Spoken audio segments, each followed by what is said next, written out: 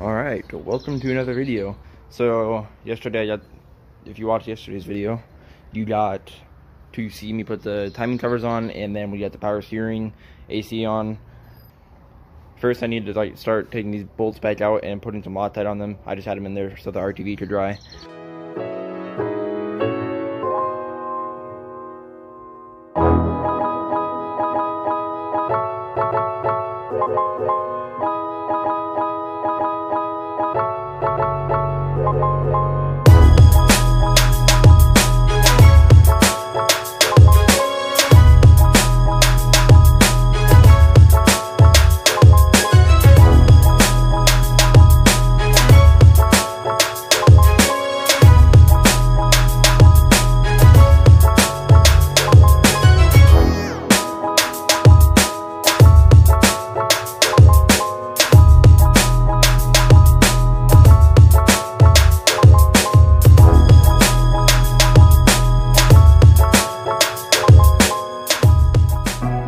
Gasket surface is all clean.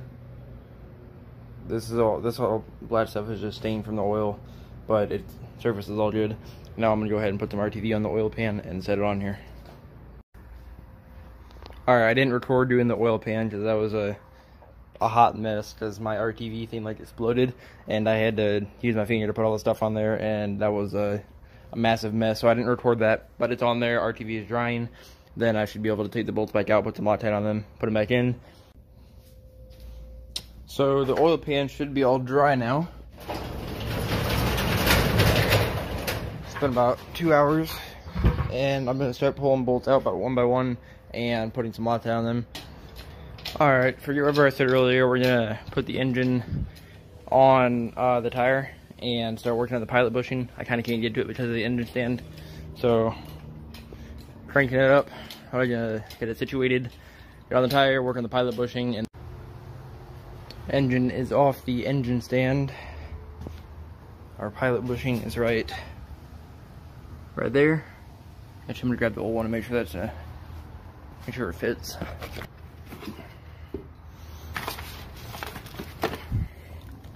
Yeah, it should fit fine.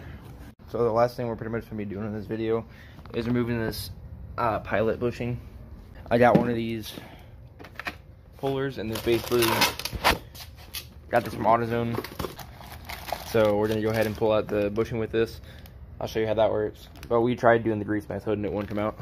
So, alright, I forgot to show you setting it up, but you just basically loosen this up all the way and put these tongs inside and to where they clamp on like the back of the bearing. Then you tighten up this as much as you can, and that's basically clamping onto it. Then get this flat up against the surface and tighten up this nut. And whenever you turn this nut, I don't know if you can see it on camera, but it's pulling outwards, and where it's clamped onto the bushing, in this case, is pulling it out. So I'll show you once it's out. Alright, now it's out of here. So now it's out of there. Just had to clean up the surface inside of there and press in the new one. Alright, so this 10mm fits right inside of here, and whoops. So I'm basically just gonna set this inside of here like this, and then hit it with my favorite little pink hammer, and it should pop right in.